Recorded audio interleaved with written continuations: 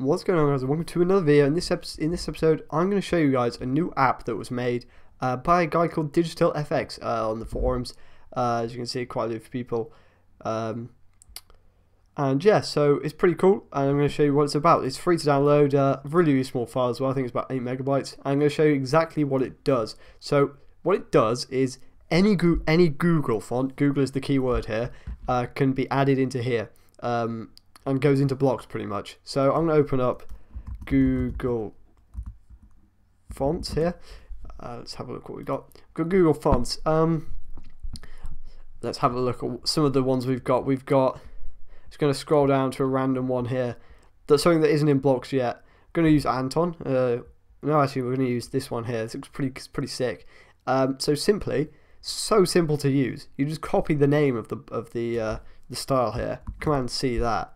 Go into Fontbloc, click on plus here, adds the name, just paste in the name, okay, bang, it's been added. I'm going to get rid of this one because this is one I did earlier. Simply now relaunch blocks here, so relaunch site, get rid of that, we're going to add in actually a heroes line here. Then you can change the text here to, it goes down to the very bottom. We've got this nice Orient, whatever it's called, font, that's only with Google Fonts, and as you can see, that looks pretty sick as well. And look at that, that looks really good. And this is something that Blocs has been lacking, really lacking, is the ability to add your own fonts, which half fixes the issue now, because the amount of fonts that you can get on Google Fonts, there's hundreds and hundreds of fonts.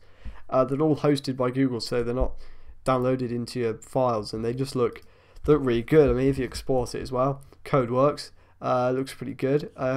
Simply, it just contacts Google, requests the font gets sent. Simples, and that looks epic. So now you're able to start in these two fonts. Go download it now; it's free, and yeah.